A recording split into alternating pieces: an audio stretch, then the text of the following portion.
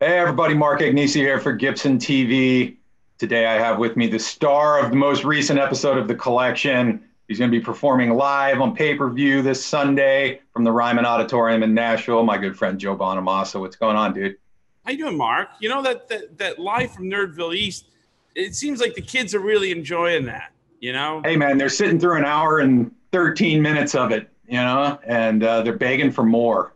It's good, wholesome fun. And I'll tell you this. Apparently, I own every guitar ever made, and there's none for anybody else. That's what I hear. Every guitar that comes off the Gibson line, I buy. Yours. Yeah. I just it's the same thing with Jay Leno and the cars. He owns every automobile ever made. That's why we still use horse and buggy. Yeah. Save some for Seinfeld, man. Yeah, exactly. So, the episode was amazing. We had a lot of fun that day. It almost felt like 2 days because we were there so freaking long. But lots of good stuff. I'm glad everybody's enjoying it. We got a lot to talk about here. First off, this Sunday, you're doing a live stream pay-per-view show from the Ryman Auditorium. Can you tell us a little bit about what people can expect with that? Well, we've already made tour shirts. Joe Bonamassa, Fall Tour 2020, one show. One day. Sunday, September 20th. And, well, we have a new album that we made in Abbey Road. And normally the way the cycle works is you make a record and you go tour and you start promoting it on the road by playing the songs. Since we don't have a tour, and most likely my career is over, and I'll be operating an antique store in Wyoming sometime in the next 18 months, for real, we're going to promote the record by doing this pay-per-view. And, we did this thing called Fueling Musicians a few months ago. We're now over $325,000 thanks to the generosity of people like Gibson. And, so there's a charitable element to this concert. So we're going to keep this, this Fueling Musicians initiative going. And that's where, bands, artists, anybody who tours can sign up and get $1,000 check and a $500 gas card. And it's just to help them go back and, restart their lives after being shut down. So all of it is kind of, and then we're going to play the record all the way through, start to finish, and then a few songs from 20 years ago. And then the next generation is going to make my job obsolete. He's going to take over for an after show party. And then you'll see how the future is going to look of the blues. So that's basically what we're doing. So you're going to premiere the whole brand new album live. It's like a live album release party as well. That this would be before when does the album come out? The album comes out October 23rd. So it's a month before. And we're going to do it in order. We've never done anything like that before. Usually I just do like 4 or 5 songs, because they're like, if we don't get the slow gin. People want refunds. The people in DeKalb, Illinois are not going to be happy. Okay, so we always ended up putting 4 or 5 new songs off the record. Then we do the old stuff. But this one is a little bit different. There's no audience except for like 2,000 cardboard cutouts of people's faces, and we've never did the whole album in its entirety to debut it, and it's actually been a fun rabbit hole to go down because we're like some songs that you do in the studio, never had any intention to play that live. Now we have to do it because we've actually wrote the check. It's been fun. It's been a really good experience. And it's nice to get the band back together and play in anger again. It's been a while, months, Speaking of this new album, I know you're chasing a pretty major music industry record in terms of number ones. Yeah. You have how many consecutive number ones right now? Basically, I have 23 number 1 Billboard blues records. Yeah. And by sheer attrition and time and volume of product and the wonderful, loyalty of my fans over the years, we've had 23 number 1 blues records, which according to Billboard and other sources is the all-time record for the blues category. Which if you ever think like who holds the all-time record in the blues category, Joe Bonamassa. It's unfathomable, Cool. All-time record for most number ones in any category, I believe is held by George Strait, which is, I believe, 24. So we're close. And to me, the stats don't really mean anything, but it's really a testament to how wonderful the fans have been to me for 20 years. And they've gone along on this journey, both on a live sense and then on a side project. But it's just an odd stat. And I know the people that really dislike me really are going to dislike me more knowing that from me saying that, but it's true. And so if this one goes number one, you tie George Strait for the most all-time number one releases. I believe that is the case, and he has 24 in the country category, and which takes a lot more sales to be number one. Again, I always say number one blues record is great, but the criteria for that, it's not like you're going up against Justin Bieber. Yeah. This is not pop music. It's a niche market. But still a pretty incredible accomplishment, and just shows the amount of work that you've been able to release. I mean, does this mean retirement? Or you still got a few more years here? Or is this going to be forced retirement because of all this? B.B. King always used to say, the fans are going to tell me when to retire, aka they're not going to show up. I don't know. I mean, we've talked about this off the air, and we've talked about, and I've speculated, and I've gone through bouts of like denial, depression. It was like, what's the 12 stages of grief?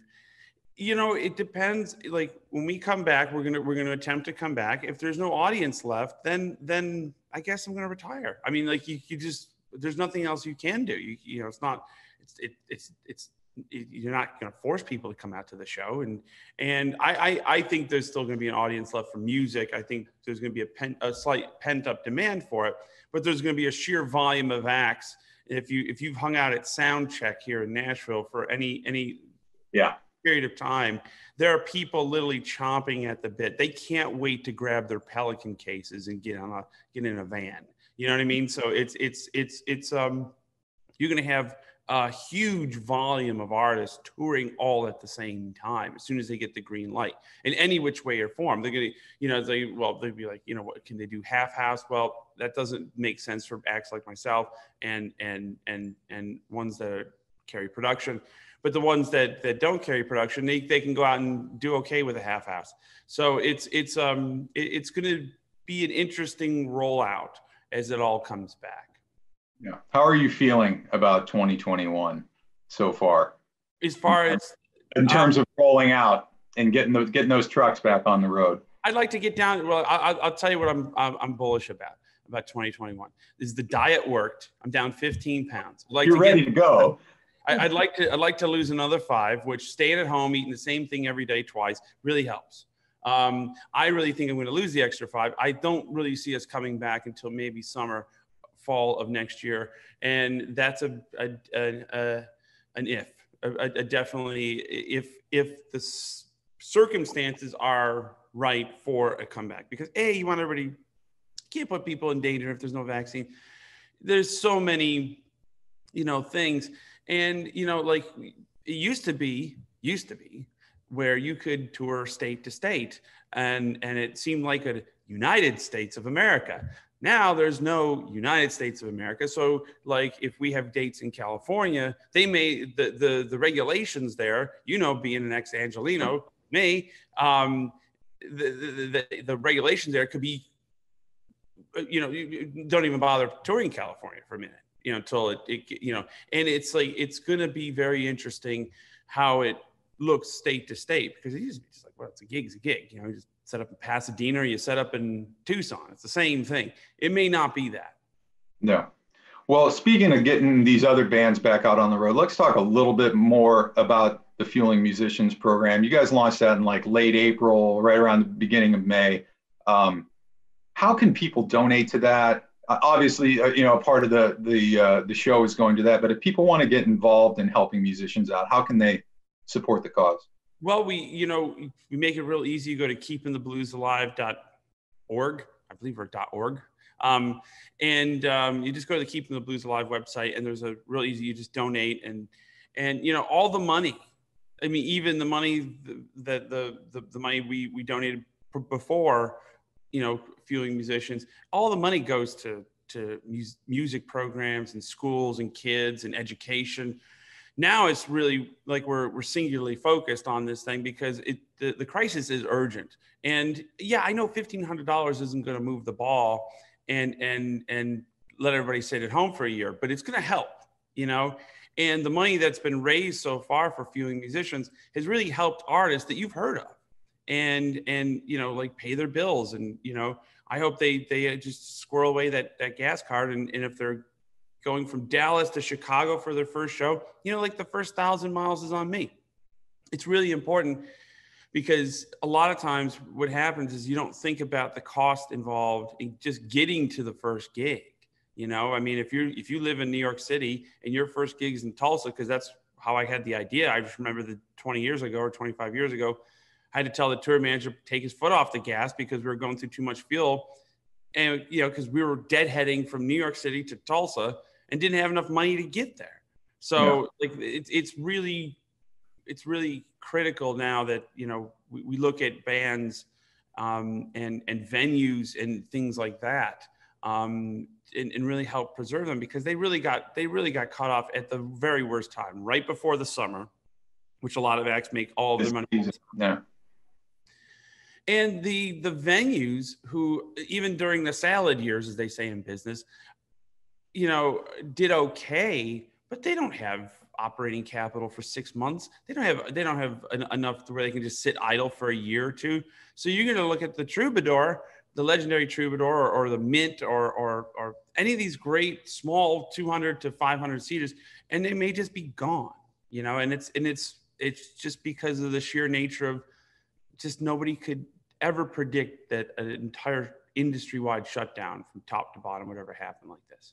No. But now here we are, still talking about it.